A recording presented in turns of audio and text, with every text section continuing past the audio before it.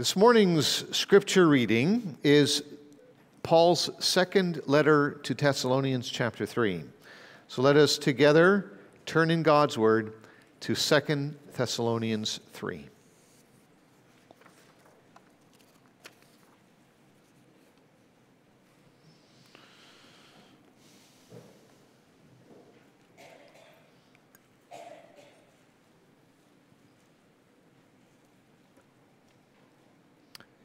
So we read God's word as follows.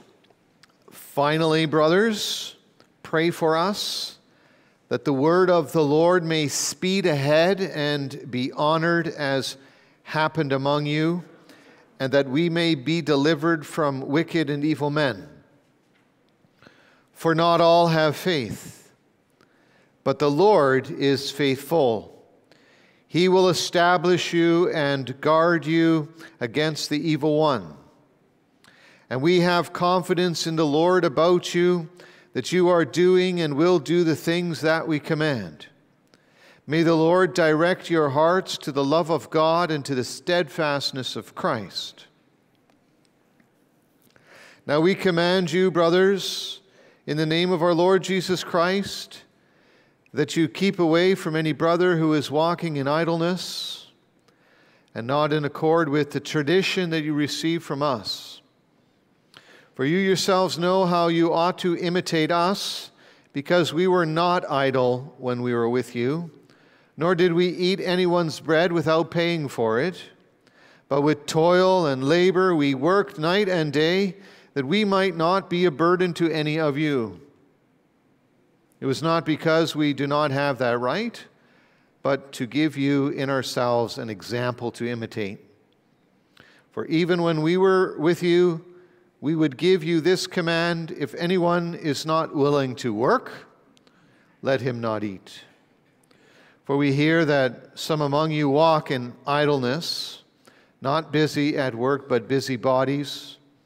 Now such persons we command and encourage in the Lord Jesus Christ to do their work quietly and to earn their own living. As for you, brothers, do not grow weary in doing good. If anyone does not obey what we say in this letter, take note of that person and have nothing to do with him, that he may be ashamed. Do not regard him as an enemy, but warn him as a brother. Now may the Lord of peace himself give you peace at all times in every way. The Lord be with you all. I, Paul, write this greeting with my own hand. This is the sign of genuineness in every letter of mine. It is the way I write. The grace of our Lord Jesus Christ be with you all. So far, this scripture reading.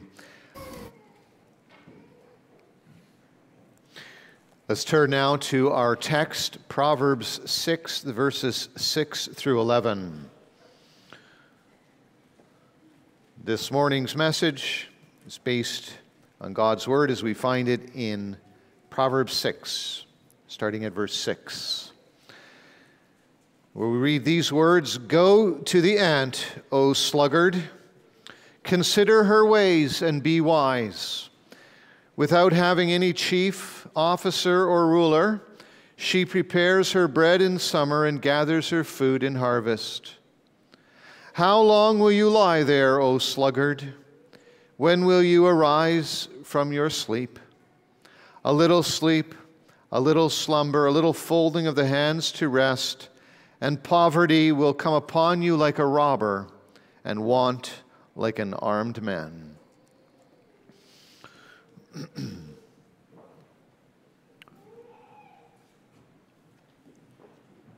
So that's our text from Proverbs 6 through 11.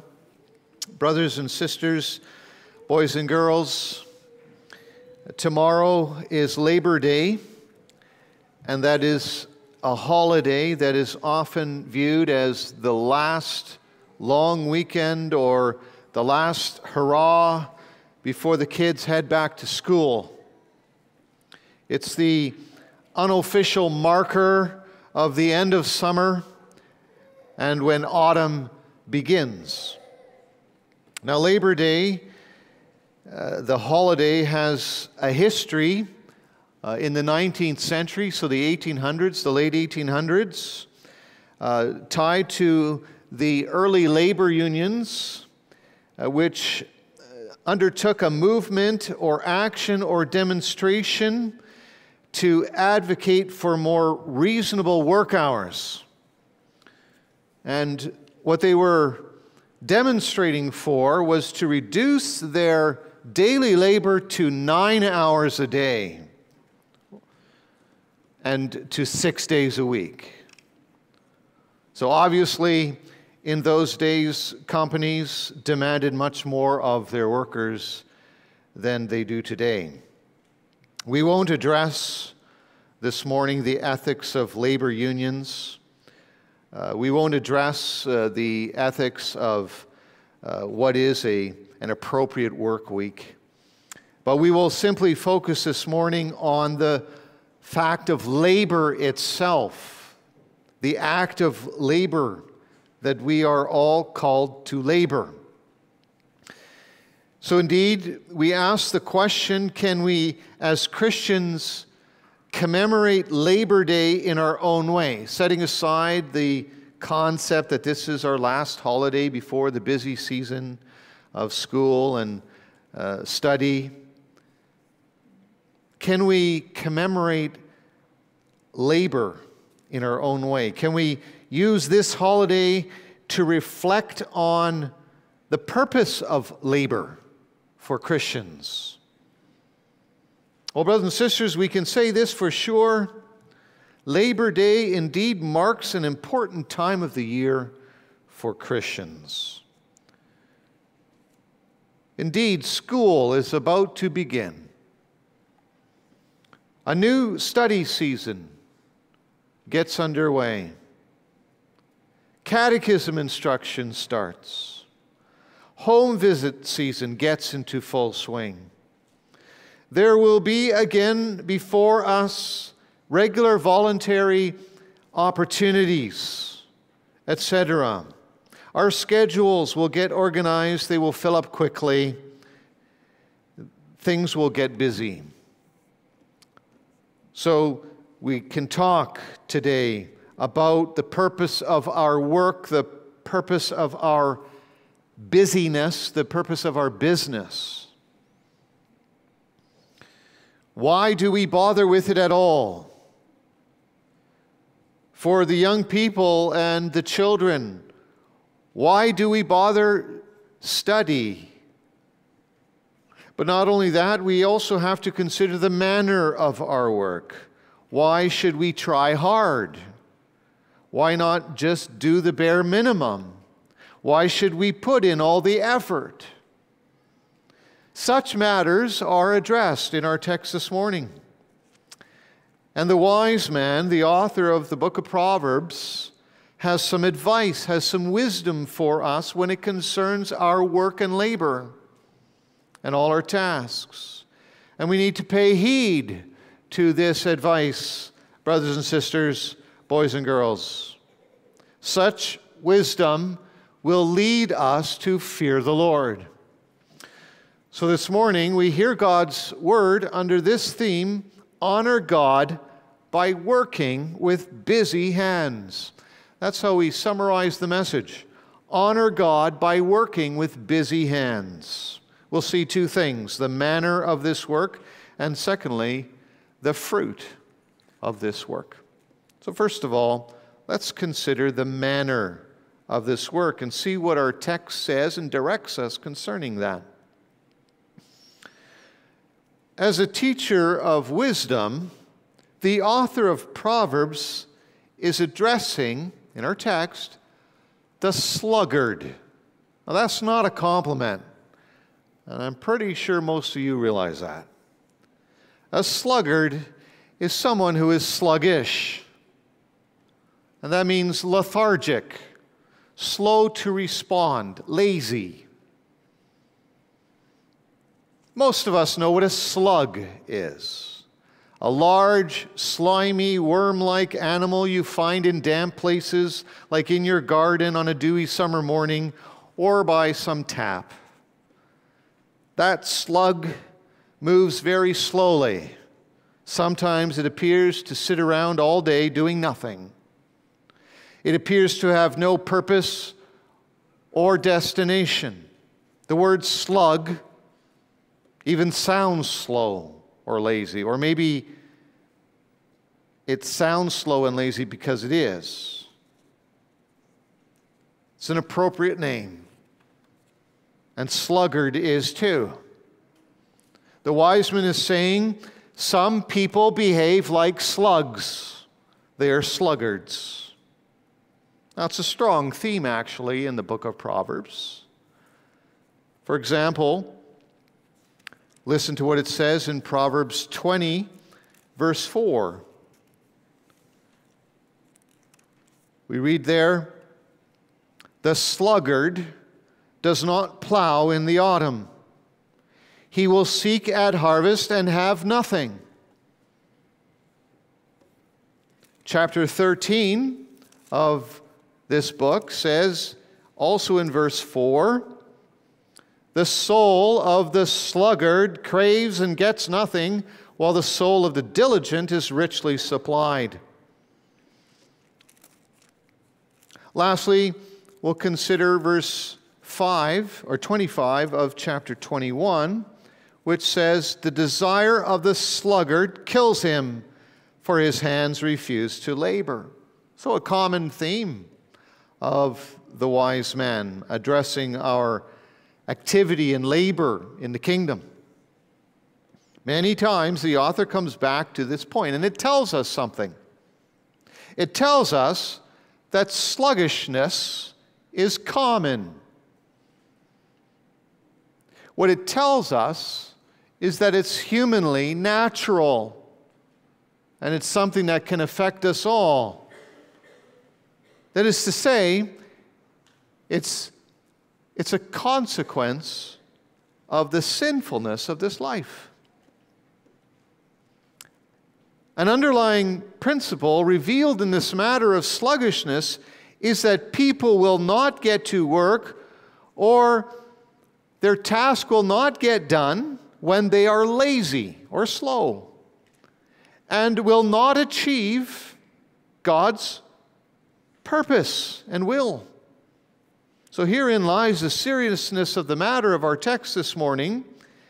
In Scripture, we read that God gave our first parents, Adam and Eve, many tasks to fulfill, a creation mandate.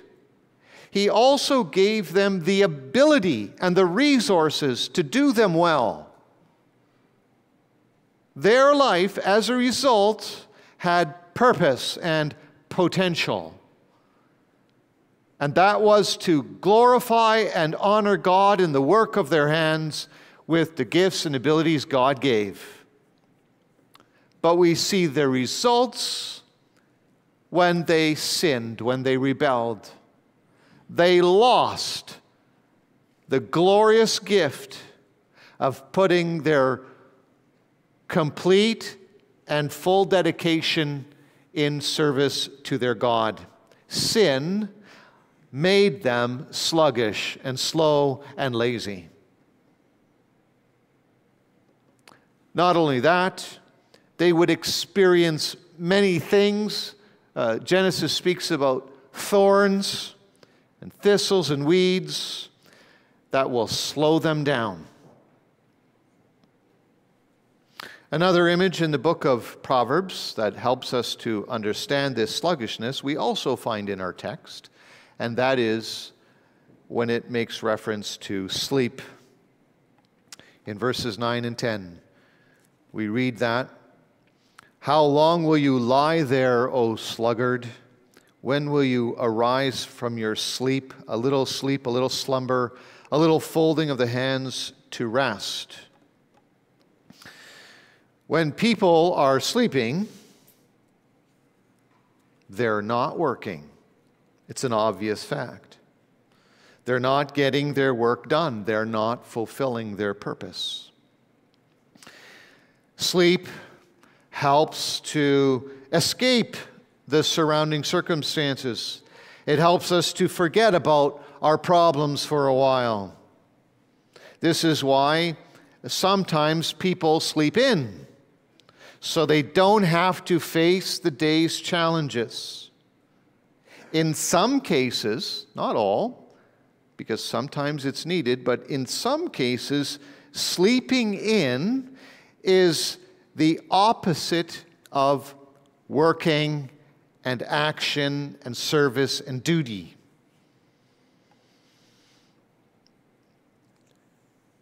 God,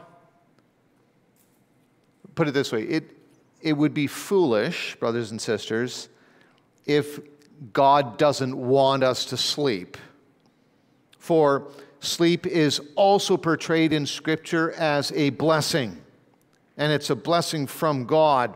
David sings in Psalm 4, verse 8, for example, "In peace I will both lie down and sleep, for you alone, O Lord, make me dwell in safety." And Psalm 127 makes reference to it. God gives to his beloved sleep. Sleep is a blessing. Sleep is an image of safety and security, of trust and of health and well-being.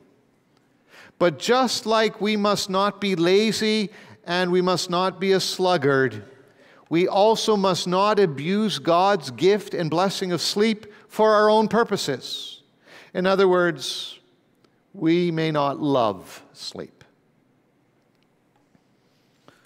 Sleep is a gift to be utilized to enhance and help us in our tasks. In Proverbs 20, verse 13, we read this: "Love not sleep, lest you come to poverty. Open your eyes, and you will have plenty of bread." In other words, there is a time for sleep, and God gives that. But when that time for sleep is over, we must rise and take up our tasks and do them diligently. This can be applied to all forms of rest, not just nightly sleep. It can refer also to our holidays or our times of vacation or any time off from our task and work. These are all gifts from God to be used for His glory, that we may not abuse, and to be used to re-energize ourselves for our daily tasks. Now, this is seen in no better way than by the image that the wise man also brings up in our text and now calls us to. He says, "Go to the ant, O sluggard, consider her ways and be wise." He's saying to the people of Palestine, he's saying, go outside to an anthill or go to the threshing floor and observe one of these many ants. Observe the way they work. Much can be learned from those observations. Now, normally we would consider an ant to be a pest, especially when they invade our homes or our picnics. When we see an ant, our immediate tendency is to squash it and step on it or to set a trap. However, from this tiny creature, God wants to teach us a most important lesson. For although the ant is tiny, it works very hard. It's always working hard. It's always on the march for food. All summer long and throughout the harvest, the ant is at work collecting food for the winter months. Actually, the ant that's referred to here in Proverbs 6 is the harvester ant. There are many species of ants that can be said to store its provisions in summer, but there are few that so obviously as the harvester ant that also gathers food at harvest. Most ant nests will lay dormant during the winter months, but not the harvester ant. It needs food for the whole year, and so it works diligently when the time allows. The wise man says, go to the harvester ant. Observe this incredible little creature at work. Two things especially can be observed about this ant. One, It doesn't work under compulsion or under a leader. It simply does its task. It never works only when others are observing or watching. Our text says, without having any chief, officer, or ruler. The ant never looks for an easy break. Rather, it's always fulfilling its purpose that God meant for it. So it doesn't work under compulsion or under eye service, as Paul would later say in his letters. Secondly, the ant always works with the future in mind. It's always working to prepare for the time when it will not find any food. Somehow, the little creature knows this and works hard. It works hard while there is time to do so. Well, brothers and sisters, the wise man teaches us, just like the ant has a duty to perform in its life, so also do we. The wise man asks us to consider our duties and tasks and our performances of them. God has given to us talents and gifts. In Jesus Christ, we are His children, and He again enables us and gifts us with resources. So we must seek to use them all to fulfill our task to His glory. As we look to the ant, we see that there is a proper time and a way to do our work, our jobs. It's important then, boys and girls, that you study carefully in school so that you can be ready later with the future in mind when you will be active in the workforce and in God's kingdom. It's important that Dad works faithfully during the week so that there will be enough food on the table and money to pay for the daily necessities, as well as to provide for future or for kingdom causes, to help the poor. Mom also is to work faithfully and dedicate herself each day so that when the day is over, the family is ready for the next day. We are all to apply ourselves fully and completely in the task that God places before us. We're to work hard and diligently with our hands to God's honor. God doesn't tolerate laziness or procrastination or half-hearted efforts. He doesn't tolerate our lame excuses to our teacher, our boss, our spouse, or our parent. Listen to what Paul writes in 1 Corinthians 15, verse 58. Therefore, my beloved brothers, be steadfast, immovable, always abounding in the work of the Lord, knowing that in the Lord your labor is not in vain. Or consider what it says in his letter to the Colossians, chapter 3, starting at verse 23. Colossians 3:23.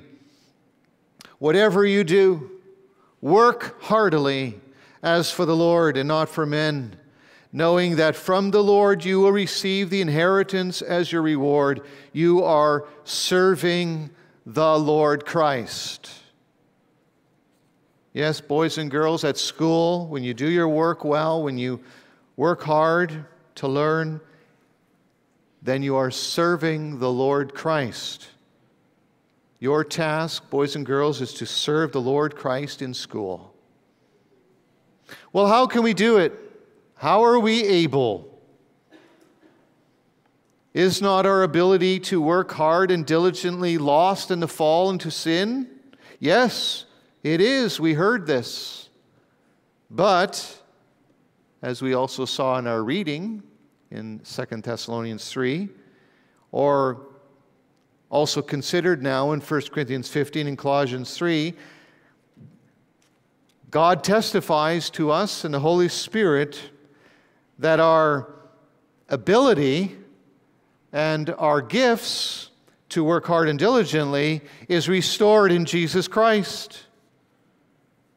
Through His Spirit, we are once again able to do our tasks to the pleasure of God more and more. In John 17, verse 4, the Lord Jesus declares in His high priestly prayer that He did as the Father commanded Him. He fulfilled His task and ministry. Why? So that the world might know that He loved the Father. We too are in the power of the Holy Spirit to work hard and diligently so that the world might know that we love God the Father. Because the very work the Father asked of the Son was completed and finished and accomplished, we too are able to complete and finish and accomplish our work. Later, the disciple Thomas saw the evidence of that hard work on Christ's hands and in His side. Jesus was diligent in His task so that once again we can be. Jesus refrained from sluggishness and laziness so that we also can refrain from it. Yes, in Jesus Christ, our office and task are restored. We can do it in His power and energy that He gives in the Holy Spirit. Let's also consider this morning the fruit of this work as our text addresses it. Because our work depends on Jesus Christ, it is important, brothers and sisters, that we begin every day again in prayer and devotion to Jesus Christ and to God, knowing that without God, without His blessing, we cannot even begin to hope to be diligent in our daily tasks. Without God's blessing and provision, there will be no positive fruits on our work.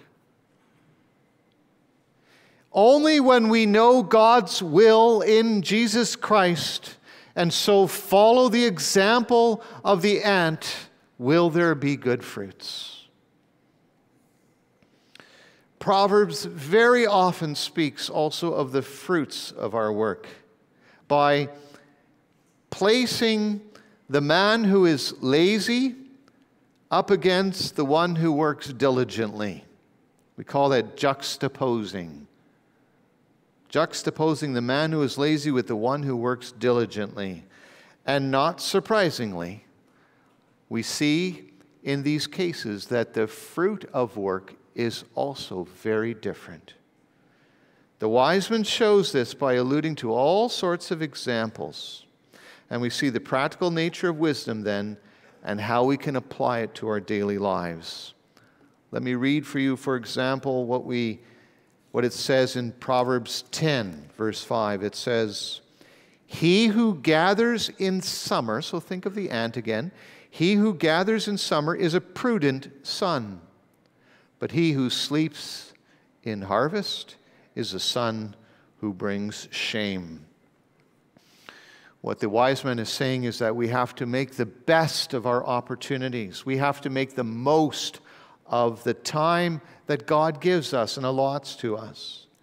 In chapter 12, verse 27, we read, "Whoever is slothful will not roast his game, but the diligent man will get precious wealth."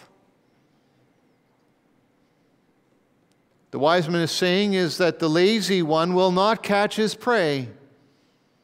The lazy one will not have food on the table.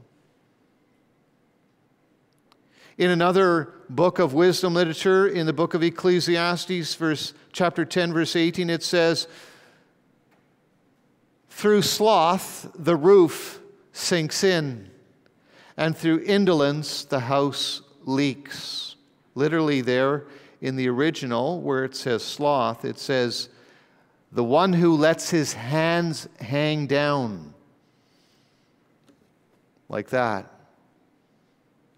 The one who has his hands in his pockets. That's a typical image of one who doesn't do hard work. In chapter 24 of Proverbs, verses 30 to 31, it says, I passed by the field of a sluggard, by the vineyard of a man lacking sense, and behold, it was all overgrown with thorns. The ground was covered with nettles, and its stone wall was broken down. Yes, if things are left undone, brothers and sisters, boys and girls, there will be suffering. If husbands are sitting all evening in front of the TV watching sports, and something must be done around the house and is left undone, well, then eventually over time the house will be broken down. If wives are reading books all day and watching soap operas, things are not getting done around the house either. If young people or children are every free hour of the day in front of the computer or the Xbox or the Switch or social media or some form of screen, their work will be left undone. The Apostle Paul fights against, condemns laziness and idleness in our reading 2 Thessalonians 3, which we read together. It was actually common in Paul's day for many not to work. There were people who actually believed in Paul's day that it was a sign of great piety if you spent your whole day sitting in meditation. There were actually some people who would sit all year long on top of a pole, supposedly thinking about the Lord. You can think about the hermits of the early centuries. The people would separate themselves from life in order to meditate. They supposed that the Lord was pleased with that kind of idleness. But Paul clearly states in this passage in our reading that the Lord doesn't tolerate idleness. It pleases the Lord to give us our blessings through our labors. It pleases the Father to send His Son to restore us to our creation mandate and tasks, so that we are not weary in well-doing,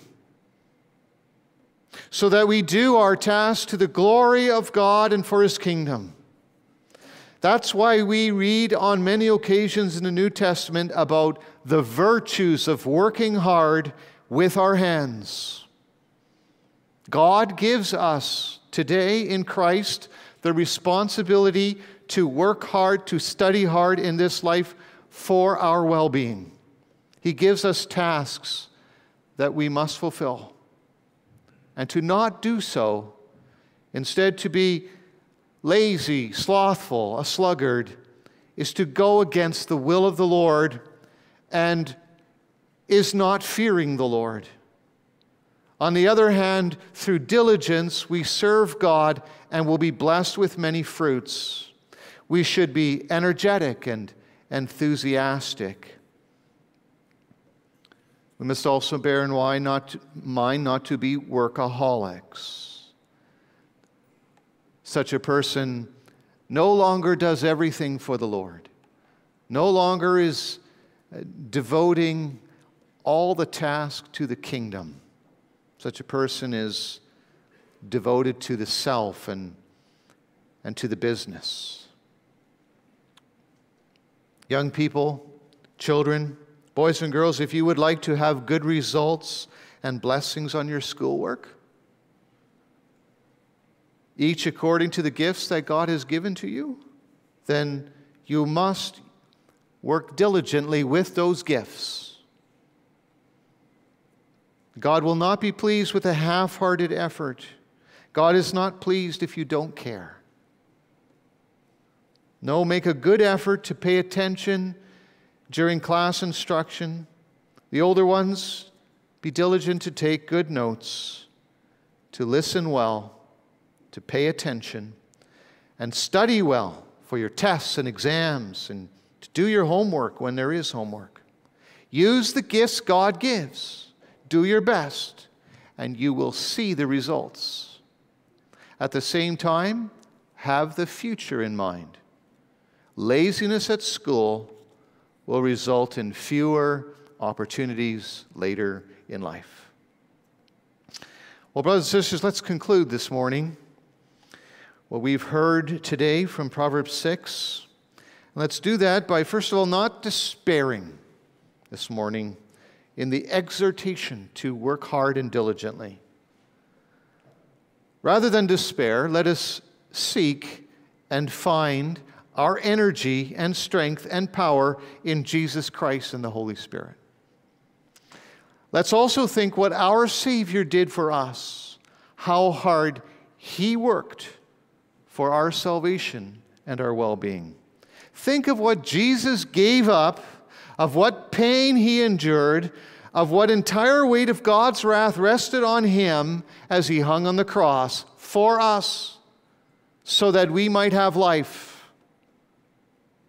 Yes, the pain and effort of Christ's hard work for us is evident on His hand, on His hands, and on His forehead, on His ankles, on His back, and on His side. Remember the hard work of Jesus Christ for you. And then in Jesus Christ, go to work, be busy with your hands, with your whole being, to the honor of the Lord. Amen.